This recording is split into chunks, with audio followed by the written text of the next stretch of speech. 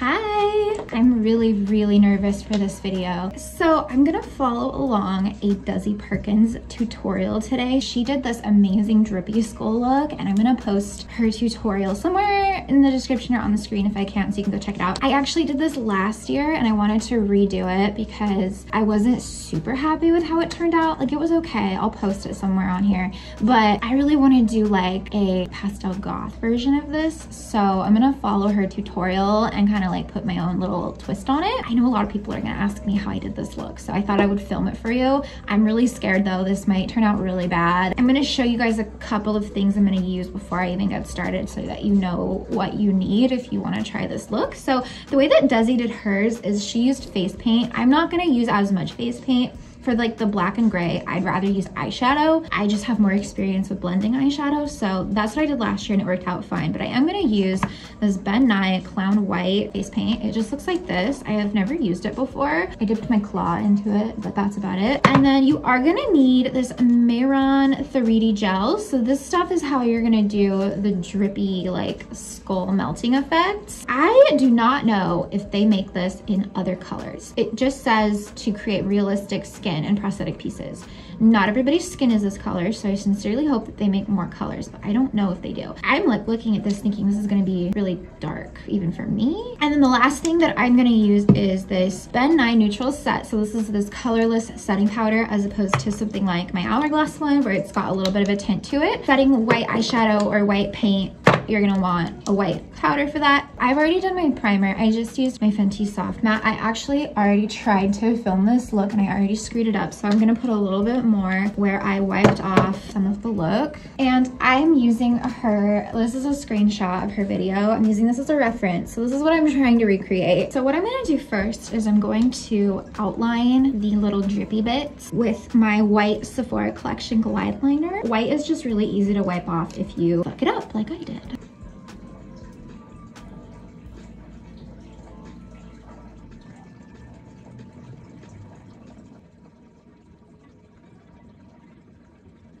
Just going right over the acne scar. Yeah, I feel like that's too thick, so I'm gonna redo part of this.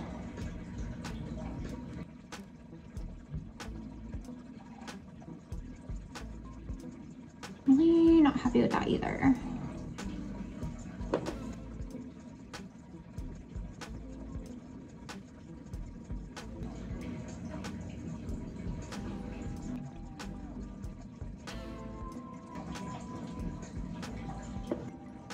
I'm just gonna think of this as like a rough draft because it looks really thick and bubbly and that's not how I want it to look, but I think it's fine for now. Now that I have this side done, I'm gonna start somewhere up here and do this part of my face.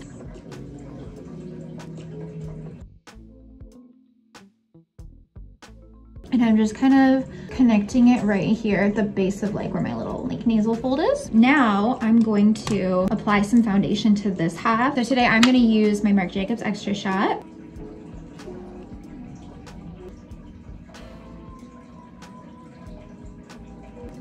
So I'm kind of applying it over my lines. I can still see them though. They're not meant to stay there. You're not gonna be able to see this at the end. They're just meant to give you kind of a guide. For concealer, I'm using the Anastasia Magic Touch Concealer. I'm mostly just putting this under my eyes. When I go in and do all of this stuff, I'll probably use this just to really like make sure the skin fleshy tone comes through. But for now, this is all I'm gonna do. I'm gonna do my brow now, just one brow. We're only doing this side, so this is our glam side, remember? This side, I'm either gonna cover up with concealer or I'm gonna cover up with black because it's gonna be our skull. So we'll see when we get there what I'm gonna do. You guys, look, I finally got a new brow pencil. Not a pencil, brow brush. This is the Anastasia number 15. My last one didn't have the number on it, but so many people have asked me what brush I use. So it is the number 15. They do still sell this. I bought mine like 5 or 6 years ago and it was finally time for a new one. This is like the best brush for pomade. This is the Anastasia Brow Pomade in shade Granite.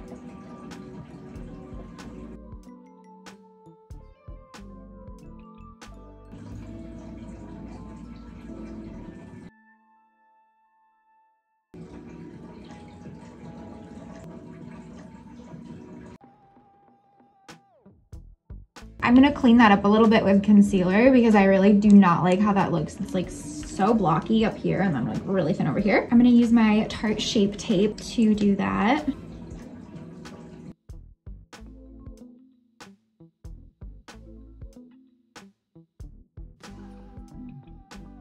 Now I'm gonna take my e.l.f. Line and Define strips. I am using my Anastasia eye primer. It is so weird just doing your makeup on just one side. For my colors today, I'm gonna be using my Anastasia Norvina number 5. The reason being that these two colors right here are like perfect. I'm not even showing you. These two colors right here are perfect for this wig. So taking my fluffy brush, I'm gonna go in with that pink shade that I just showed you. It's B2, and we're just gonna put that everywhere.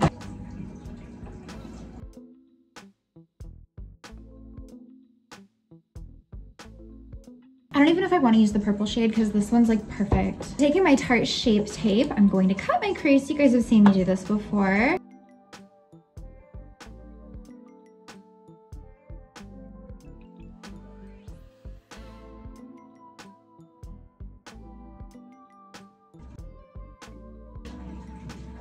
While I'm waiting for my concealer to dry down all of the way, I am going to carefully outline it with that same pink color we used in our crease. So I'm taking my little ColourPop E30 brush and I'm just gonna super carefully outline this with that same color just to really make it pop. This color pink is like my favorite. I don't know, is this like pink or purple? If this color was a Crayola crayon, what would its name be? Now I'm gonna take a flat brush. This one's from Morphe. This is the M421, and I'm just gonna fill all of this in with white.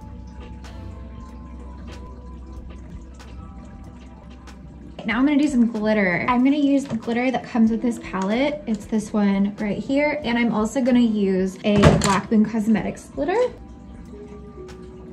I think it'll go on better if I just use my fingertip actually.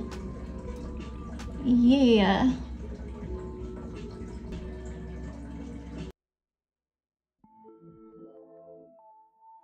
Now I'm gonna do my liner. So I'm using my Super Precise Essence liner.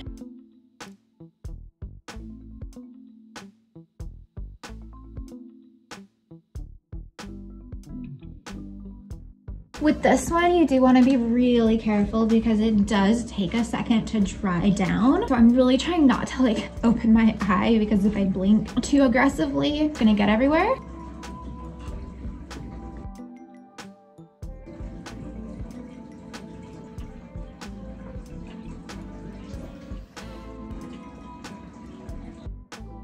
I'm gonna do my inner corner liner real fast and then I'm gonna put my lash on. I've got my glue drying right now. I feel like this side's inner liner always turns out better than the other side, so it's kind of nice that I only have to do one side today. I'm gonna do my under eye eyeshadow. I'm gonna add a little bit of detail with my liner just underneath my eye because I don't want to do mascara. It'll get everywhere. I don't want to deal with that today. This just helps to add some definition to my eyes. Now we're ready to get into like the actual meat of this look. I'm gonna attempt to do this with a liner. If that doesn't work, I might switch to doing it with eyeshadow or lipstick. So I'm taking my Wet n Wild Mega Liner. I am running out of this. I might have to switch to using a different liner, but I'm just gonna outline all of the little shapes that we created earlier.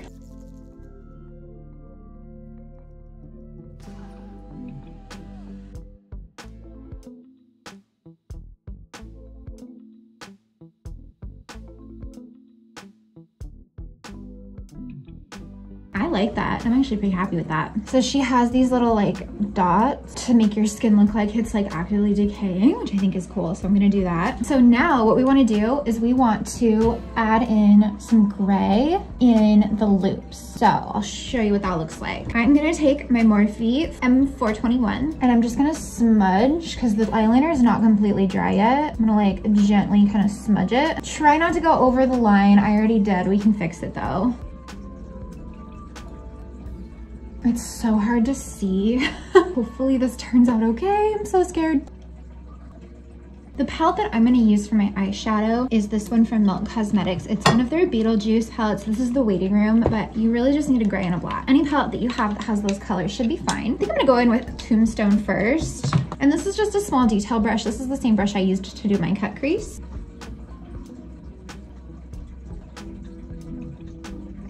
I'm really quite nervous to do the skull side because I'm not great at skull makeup. I never have been. Now I'm gonna take my black color, which in this one is called Charman, and I'm just going to kind of create a gradient here. So basically at the very top of our loops, that's where I wanna place this.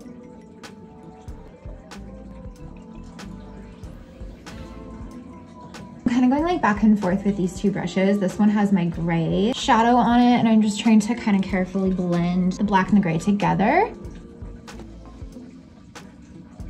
This is where we're at so far. Now I'm gonna do my little nose details with my eyeliner again. So same process we just did. I'm just adding like little details over here so it looks like my skin is being slowly decomposed.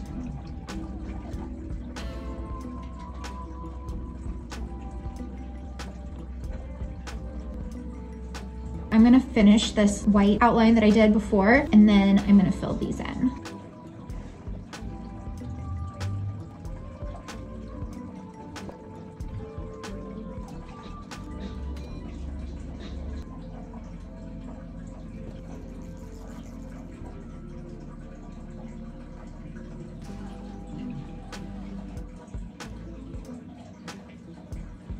I'm gonna attempt to cover my eyebrow with some concealer. I mostly just wanna cover this part right here.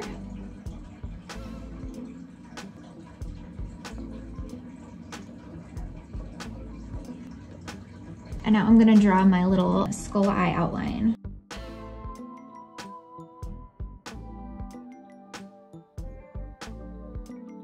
Because this part is gonna take so much product, I'm gonna use my liquid lipstick to do this, but you can totally use an eyeshadow or black face paint if you have it.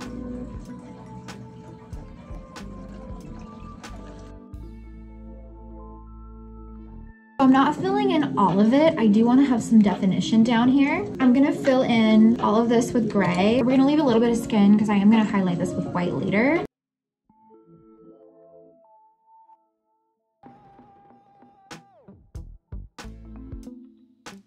Once this dries, I'm gonna set it with black eyeshadow too.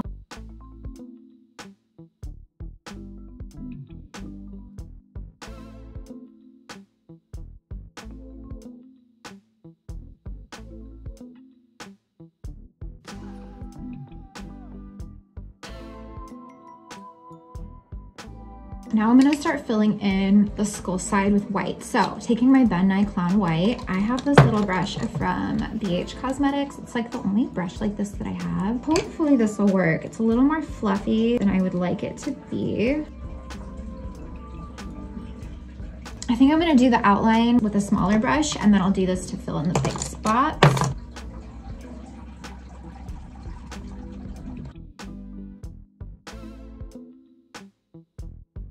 For this part where my brow is, I'm gonna use my KVD White Locket Concealer just because I don't think that this clown makeup is thick enough to cover my brows.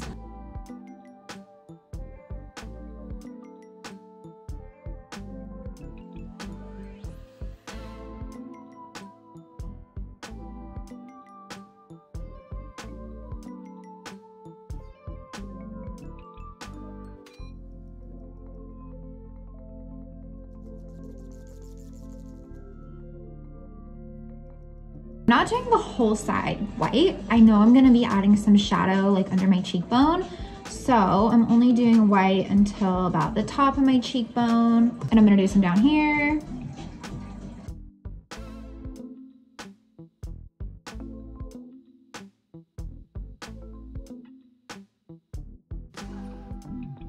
Kind of just like blending it into my skin. And then I'm gonna add a little bit of white highlight. Just a little bit. I'm just gonna outline this with black, and I'm gonna use my lipstick again. So I'm gonna take that same brush, because it's actually a really good outline brush.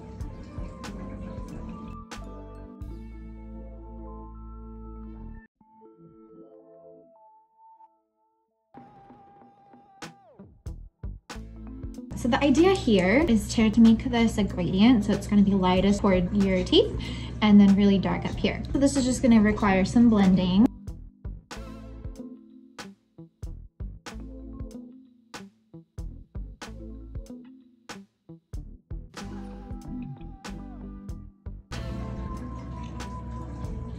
Taking my gray shadow.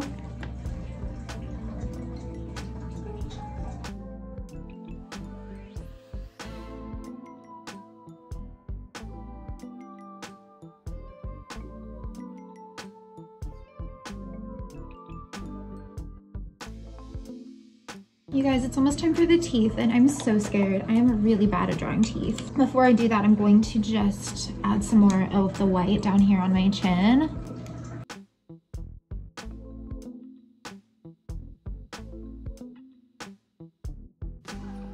Basically just filling it in everywhere that I didn't have it.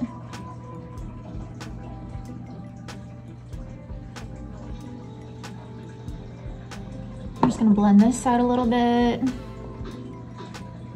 This has taken me hours. I don't know how long this video is gonna end up being, but this is like taking me hours in real life. The way that Desi Perkins did it was she outlined her actual teeth. So I'll show you what I mean by that. Remember this brush? This was the ColourPop E30. So what I'm gonna do is taking my lighter gray shade out of this palette, I'm gonna outline my actual teeth. So starting in the middle,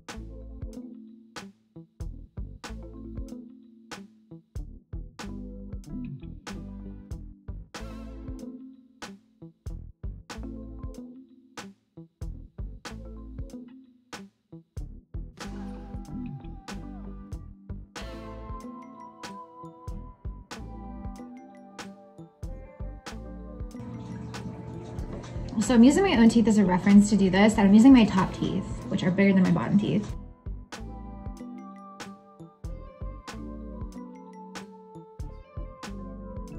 And then I'm creating a little line here, just by going like that with my gray. And I'm gonna do one more. Now that we have this, I am going to very carefully outline some actual teeth.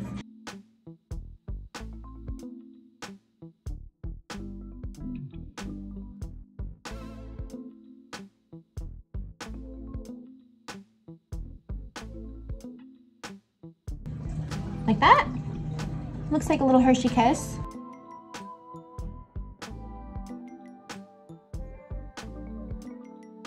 This tickles so bad, oh my God. I'm going to add some of my gray shadow right between these teeth. And I'm just using that same slanted brush from earlier.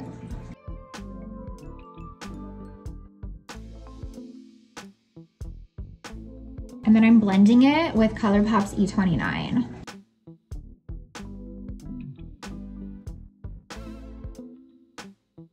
Since I'm resting my hand on my face when I do this, I am gonna have to go in and fix everything down here. So I'm gonna do everything on top before I do anything on the bottom. That means I need to add some white over here.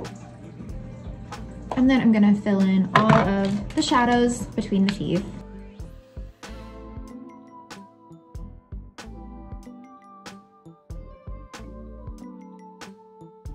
And I'm just filling in all the gaps between the teeth with black.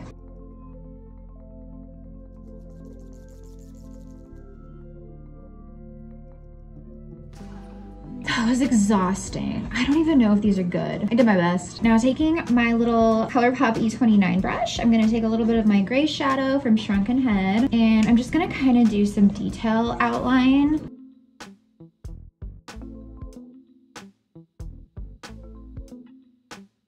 Just to really make it look like it's like popping out at you.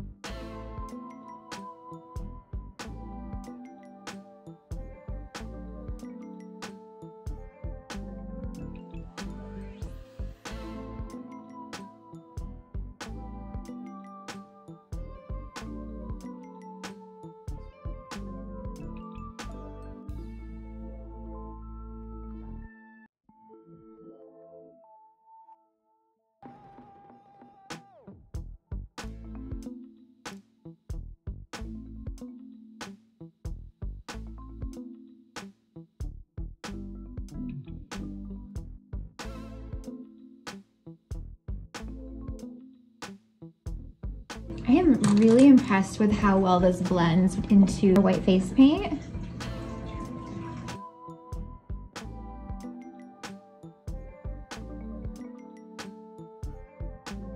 And then the last thing to do is add a little bit of this white color just as like a highlight.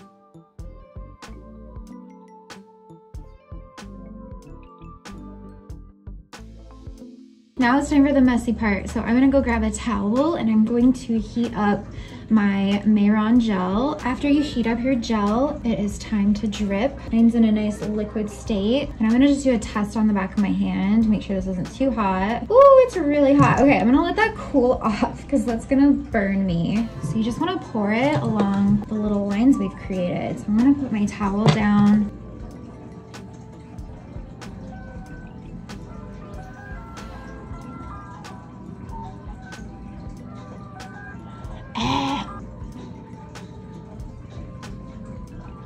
It's just like a fun game of, can we get the thing to do what we want or nah?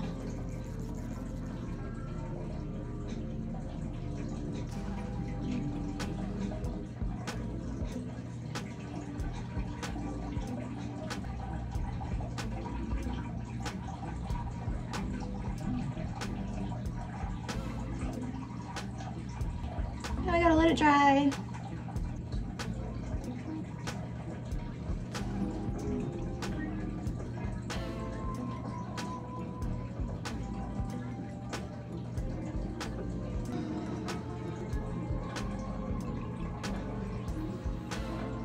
If you have like a wax kink, you're gonna love this. Oh my gosh, no. Okay, once it gets to kind of like not being super liquidy anymore, that can happen. So I'm gonna go reheat mine up. Oh my God, it's so sticky too.